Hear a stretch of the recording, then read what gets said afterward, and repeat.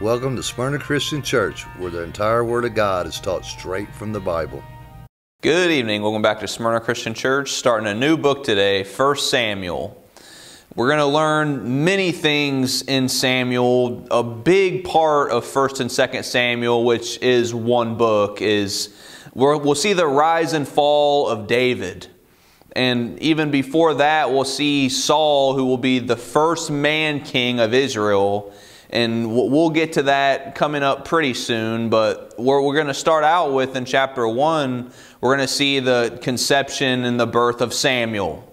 You'll see in different places in the Word of God, as we'll also see in Samuel, but you'll have other witnesses in Acts chapter 13 about verse 20, as well as in Chronicles, that Samuel is a seer, meaning he's a prophet.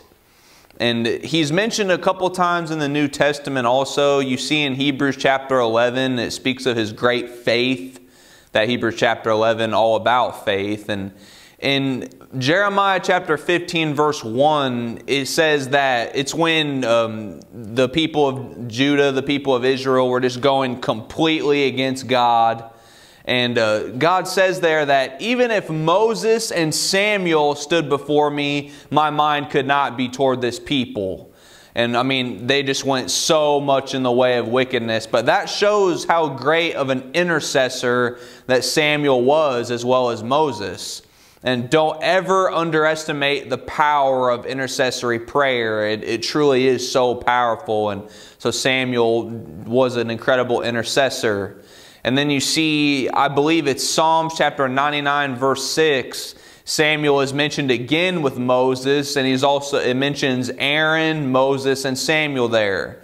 And it says how they cried out to the Lord, and the Lord answered them.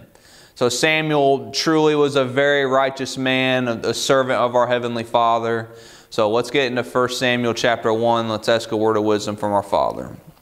Yahweh, Heavenly Father, we thank you so much for your written word, and in this place you've given us we can teach your word. We ask you to guide us through this study with your Holy Spirit. We ask you to give us eyes to see and ears to hear, to understand and teach your word. We ask that your words be spoken and your will be done during this study. Thank you, and we love you so much, Father. In Yeshua, Jesus Christ's precious name, amen. And I want to mention also, what we're going to see with Samuel is Samuel's basically going to be the last judge. Because you see, at this time, there wasn't a king. God wanted to be the king, and which he is the true king, of course. But we'll see when we get to about chapter 8 that Israel, they wanted a man king that they could see. So Samuel, as well as you could say Samuel's sons, which Samuel's sons went in the way of wickedness though, but they were basically the last judges that led up to the becoming a man king, which would be Saul. So Samuel, a judge and a prophet, 1 Samuel chapter 1 verse 1, and it reads, Now there was a certain man of Ramathaim-zophim of Mount Ephraim. Now I want to mention this Ramathaim-zophim. It's believed by some, and it's possible that this is the same place as Arimathea, like Joseph of Arimathea. So that's possible, but we can't say that for sure. So of Mount Ephraim, and his name was Elkanah, the son of Jeroham, the son of Elihu, the son of Tohu, the son of Zuph, an Ephrathite. An Ephrathite being the location, and we know that for sure because in 1 Chronicles chapter 6, you find this genealogy, picking up about verse 33, and you'll see that this family are Levites, and they are of Kohath, of Kohathites. There were three main Levitical lines, and this is the Kohath. So we do know Samuel is a Levite, and this is his seed line, of course. Verse 2. Now speaking of Elkanah, and he had two wives. The name of one was Hannah, and the name of the other Peninnah. And Peninnah had children, but Hannah had no children. And we'll see that she was barren. And many very important births that took place in the Word of God began with that woman being barren. You'd have Sarah, Abraham's wife, which through Abraham would come his seed line numerous as the stars of heaven and the sands of the sea, through which the Messiah would be born. So you have Sarah, then you also have Rachel, which would be the mother of Benjamin and Joseph, 2 of the 12 patriarchs of the 12 tribes. You also have Samson's mother was barren, as well as Elizabeth, John the Baptist's mom, was barren. And you might think about Isaiah chapter 54, verse 1, "Sing, O barren." And that's even spiritual prophecy of those who refuse to take the false Christ as their spiritual husband. That's a different study for a different time. Okay, verse 3. "And this man went up out of his city yearly to worship and to sacrifice unto the Lord of hosts in Shiloh." And Elkanah, this is going to be Samuel's father, to make that real clear if I hadn't already. But so Shiloh, like you see in Joshua chapter 18 verse 1 and Judges chapter 18 verse 31, this is where the tabernacle and the Ark of the Covenant is at.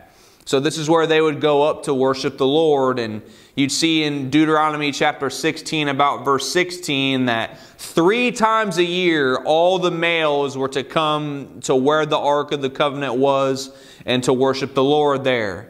And that would be on Passover, the Feast of Weeks, and the Feast of Tabernacles.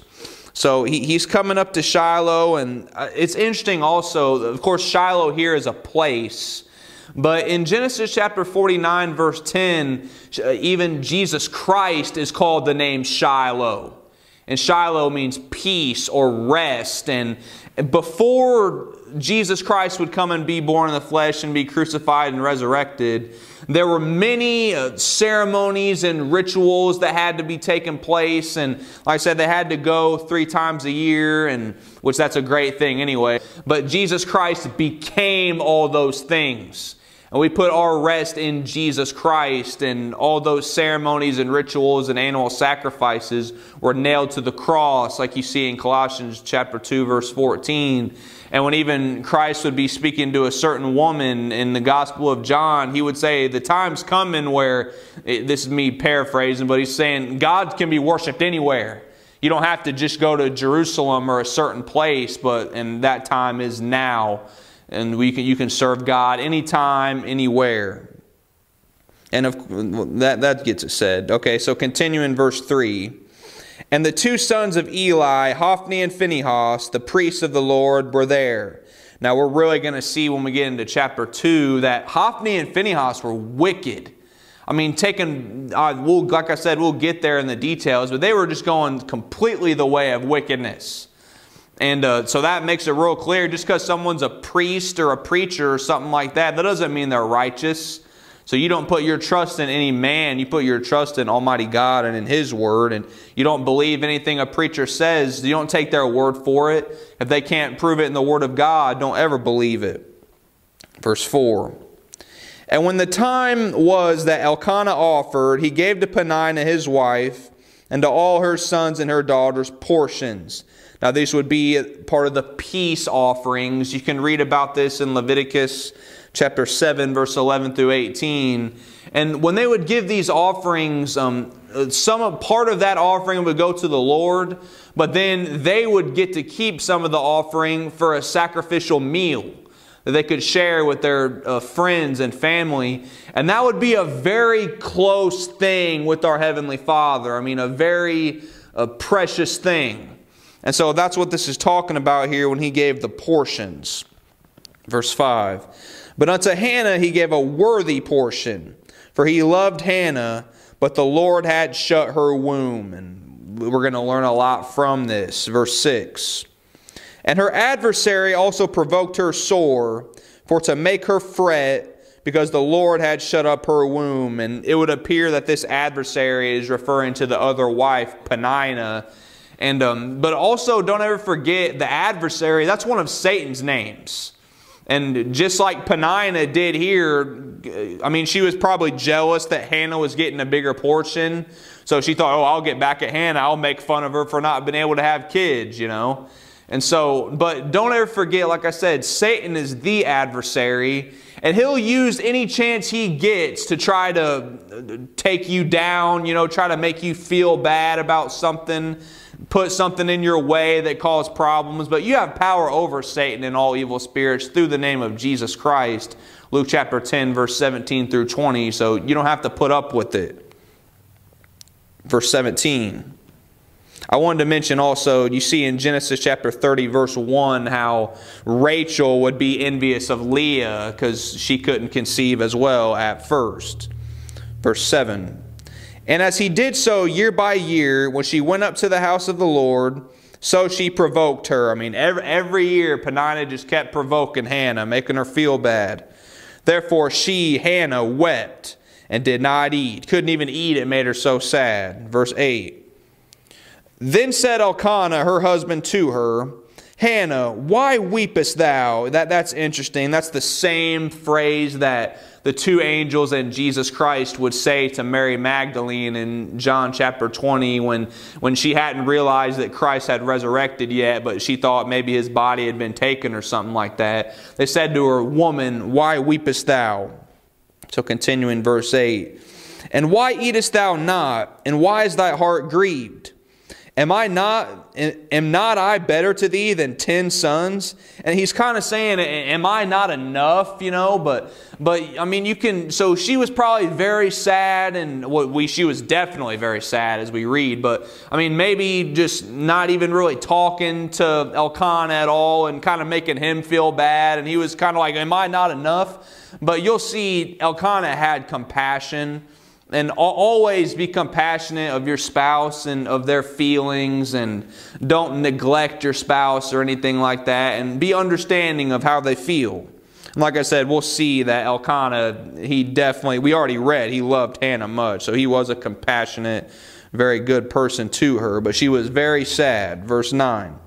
So Hannah rose up after they had eaten in Shiloh, and after they had drunk. Now Eli the priest sat up on a seat by a post of the temple of the Lord.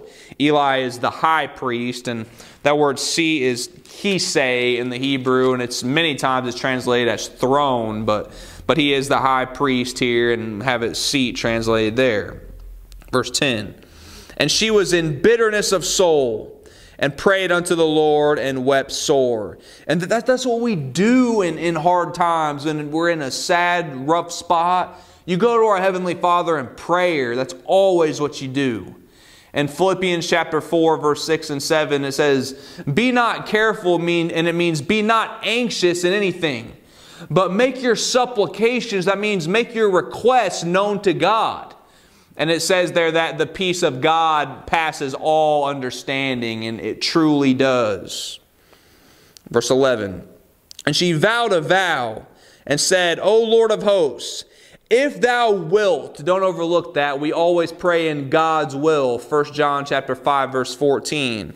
If thou wilt indeed look on the affliction of thine handmaid, and remember me, and not forget thine handmaid, but will give unto thine handmaid a man-child, then I will give him unto the Lord all the days of his life, and there shall no razor come upon his head. So that no razor come upon his head, that shows that she is offering to the Lord that her son would be under the vow of a Nazirite for life. And you can read about the vow of a Nazirite in Numbers chapter 6, where you find out that they will not drink any wine their whole life, no alcohol, and then not even to eat raisins or grapes, nothing of the vine.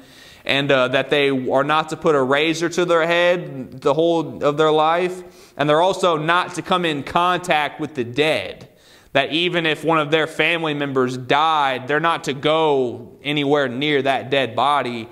And what a Nazirite, that vow is all about, it's that you are separating yourself to the Lord. Separating yourself from ways of the world, and you're dedicated to the Lord. That's what a vow of a Nazirite is. And she's saying, God, if you can just give me a son, he will be dedicated to you for life. And also, I mentioned Samson before. Samson also would be under the vow of a Nazirite for life, as you would see in Judges chapter, I believe it's 13. And even John the Baptist, I mentioned him before too. John the Baptist would also be under the vow of a Nazirite. So we see these many connections here that is pretty interesting. Verse 12. And it came to pass, as she continued praying before the Lord, that Eli marked her mouth. That means he saw, and we're going to read it, verse 13. Now Hannah, she spake in her heart, meaning she's praying to God silently. God knows your thoughts. You don't need to speak it out loud in prayer. God knows your thoughts. So she spake in her heart, only her lips moved, but her voice was not heard. Therefore Eli thought she had been drunken. And Eli said unto her, How long wilt thou be drunken? Put away thy wine from thee. And he jumped to a conclusion big time, which was completely wrong. So don't jump to conclusions. Don't go judging people, because he was completely wrong. She was praying to our Heavenly Father, but her lips were moving, but she was praying silently. Verse 15. And Hannah answered and said, No, my Lord, speaking to Eli, the high priest, I am a woman of a sorrowful spirit. I have drunk neither wine nor strong drink, but I've poured out my soul before the Lord. And before, you see there, Lord, you have the capital letters, Yahweh. Of course, to Eli, it was just a small L, meaning just he is her superior, is why she called him Lord.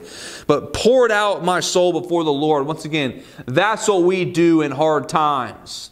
And never forget Psalm chapter 34, verse 17 and 18, which says, The righteous cry, and the Lord heareth, and delivereth them out of all their troubles. The Lord is nigh unto them that are of a broken heart, and saveth such as be of a contrite spirit. That's a crushed spirit. So you call out to God, He answers, He hears, and He gives you that peace of mind and happiness, even in terrible times. Verse 16, Count not thine handmaid for a daughter of Belial. Belial means worthless or wicked, and it's even a name of Satan, actually. For out of the abundance of my complaint and grief have I spoken hitherto. Then Eli answered and said, Go in peace, and the God of Israel grant thee thy petition that thou hast asked of him. And she said, Let thine handmaid find grace in thy sight. It's interesting, I meant to already say it, but I'll say it now, that the very name Hannah, it means grace. And she will find grace in the sight. So the woman went her way and did eat, and her countenance was no more sad. And she had faith. She knows God hears her prayers. And once again, you always pray in God's will. But don't ever forget Matthew chapter 21, verse 22, which says, All things whatsoever ye ask in prayer, believing ye shall receive. And if you don't believe, don't expect it. But once again, I have to make it clear, you always pray in God's will. But when you're doing what is right, you're doing your best to serve God, and you call out to Him in prayer, and you ask for something in God's will, you know He's going to answer that prayer no matter what. And if it's His will that you have that, you're absolutely going to get it. But if it's not His will, He might have other plans for you, then He might not allow you to have a certain thing. But make no mistake, He's always going to answer that prayer to the best of your benefit in the long run. Don't ever doubt that. You have that faith. Verse 19. And they rose up in the morning early and worshipped before the Lord, and returned and came to their house to Ramah. And Elkanah knew Hannah his wife, and the Lord remembered her. And you always worship the Lord in the good times and even in the terrible times. Remember Job, what he went through in chapter 1 and 2 of Job. He still worshiped the Lord, Job chapter 1, verse 20, and he didn't curse God. And so what an incredible example Job set for that. So Elkanah knew his wife, and so she conceived. Verse 20.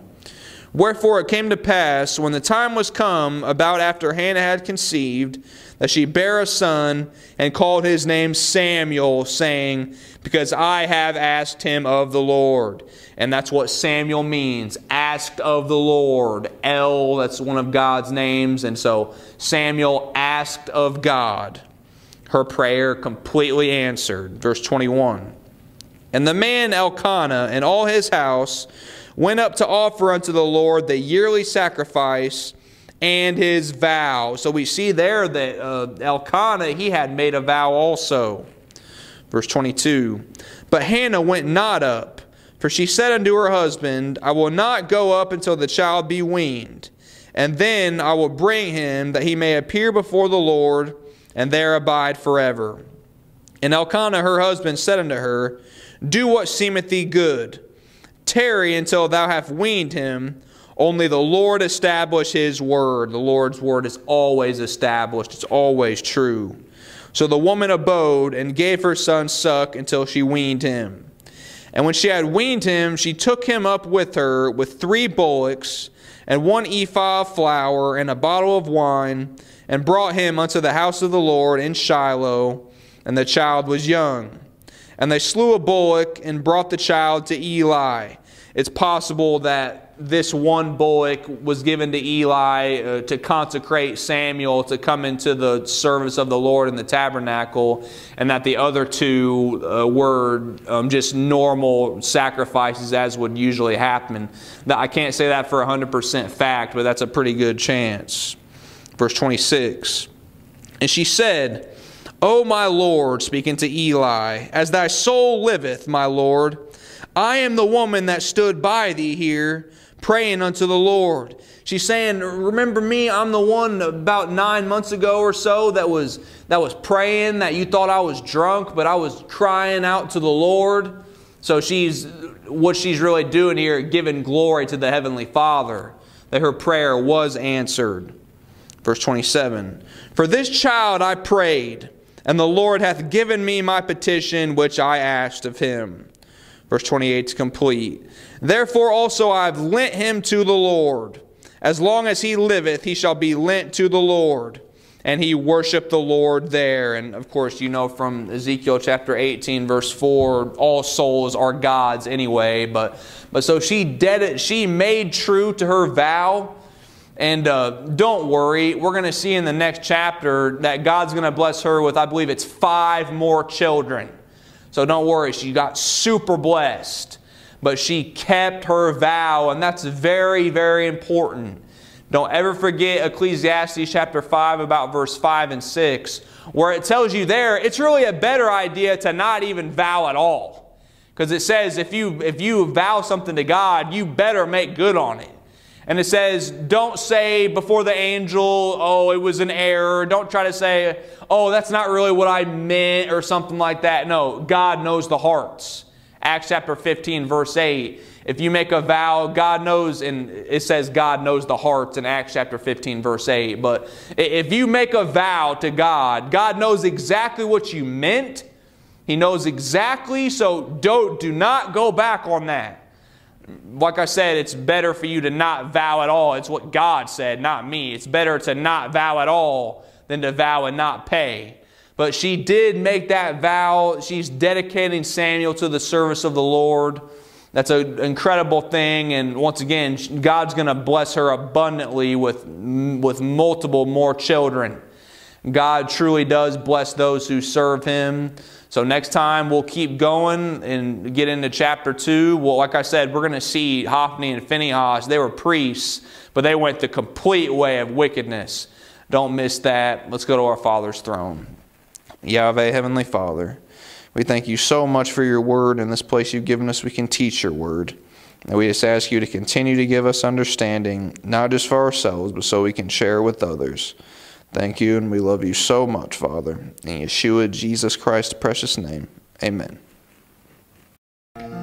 This was recorded in the year 2022 at Smyrna Christian Church, Kokomo, Indiana, by Pastor Jesse Sisk.